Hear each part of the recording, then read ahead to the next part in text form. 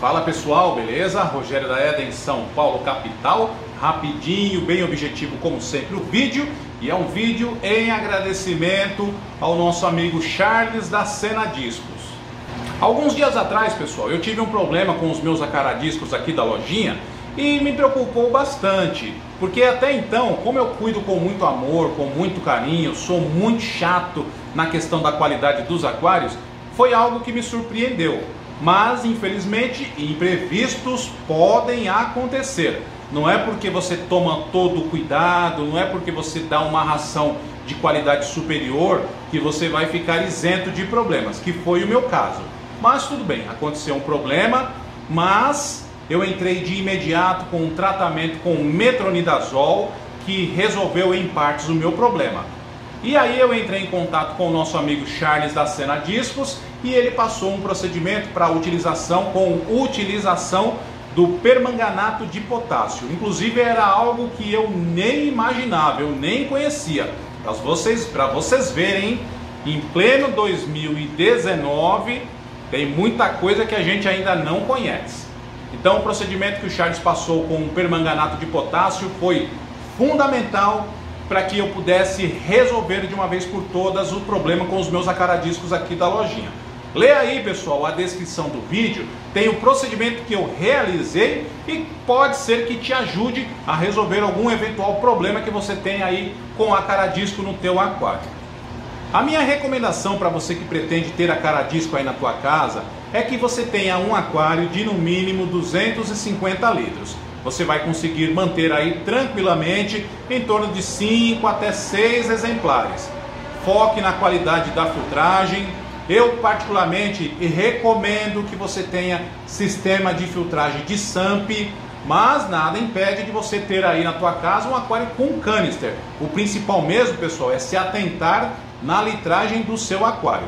Inclusive aqui na lojinha eu já estou disponibilizando aquários específicos para criação de acaradisco. É só você manter contato.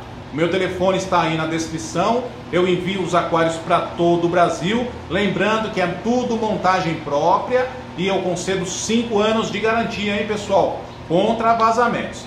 Deixando clara a informação aqui no vídeo, não tenho vínculo nenhum com o Charles da Sena Discus. É apenas o meu agradecimento pela gentileza que o Charles fez para mim. Acompanhe aí um pouquinho do aquário, pessoal.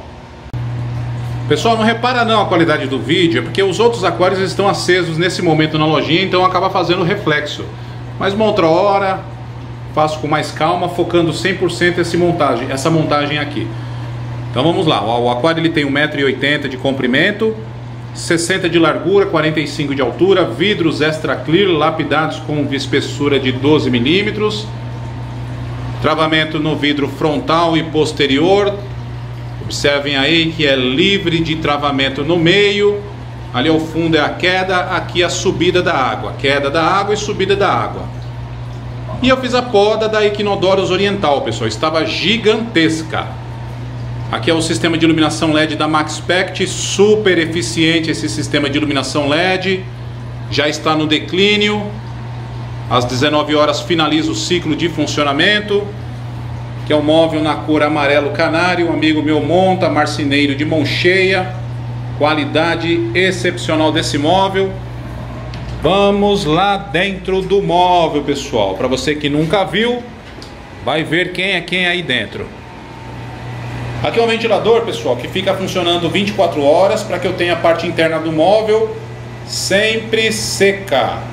Inclusive fica de sugestão para você que tem SAMP aí na tua casa, que sempre reclama com problema de umidade. Põe um ventilador que você não terá mais problema nenhum com umidade. Ali é o sistema de injeção de CO2 profissional. Aqui é o gerador de ozônio da Cubos. Aqui é o secador de sílica que eu fiz a montagem por esses dias. Super eficiente. Ali é o compressor de ar que manda o ar para dentro do secador. O ar entra totalmente seco aqui no gerador de ozônio da Cubos de 1 grama. Propaganda, hein, Caio? Super eficiente esse gerador de ozônio. O ozônio ele vem por aqui, por esta mangueira e entra ali, pessoal. Ali as bolhas do oxigênio em conjunto com o ozônio dissolvido. Ali é uma pedra porosa da Twin Star. Show de bola, pessoal. Inclusive tem até o cheiro característico do ozônio aqui no aquário. Aqui a Smart ATO. Ela faz a reposição de forma automática quando o nível do SAMP diminui. Aqui é uma controladora de ORP. Estou testando nesse momento para ver qual é a ORP desse aquário, para depois colocar em conjunto com o ozonizador. Interessante, pessoal. Estou na potência mínima com o ozônio aqui e a minha ORP vai chegando a 537, que tem essa pequena oscilação, porque ela vai elevando. Eu liguei agora há pouquinho. Aqui é um filtro ultravioleta da Cubos também, qualidade excepcional. Lã acrílica, mídia da Maxpect, e por esses dias eu adicionei uma mídia japonesa, até esqueci o nome, eu vou digitar aí, pessoal, o nome da mídia, uma mídia biológica japonesa.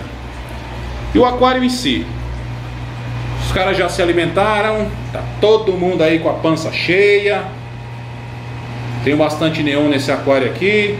O aquário está feio, pessoal, porque por esses dias eu priorizei a saúde dos acaradiscos. Deixei de podar, deixei de limpar os vidros e gradualmente o aquário vai se recuperando, pessoal. Eu faço a fertilização desse aquário com a linha da Microbilift, já comentei várias vezes, mas fica o registro novamente aqui, em conjunto com o carbono líquido próprio, propaganda da ração da Tropical aqui, né? E é isso aí, pessoal, bem simples como sempre o vídeo. Bem simples o vídeo, né, pessoal? Informação bem objetiva, bem simples para você que é amante do hobby. O contato do Charles da Sena Discus você lê aí na descrição do vídeo. O endereço da lojinha aqui em São Paulo você vê aí na descrição do vídeo também. Tecla aí a tua crítica construtiva, tecla o teu comentário. Você que está no YouTube, faz a inscrição aí no canal, porque todo vídeo novo você recebe uma notificação. Esse vídeo fica vinculado no YouTube, Instagram, Facebook e no WhatsApp. E o meu telefone também está na descrição do vídeo aí, hein? Um abraço, galera!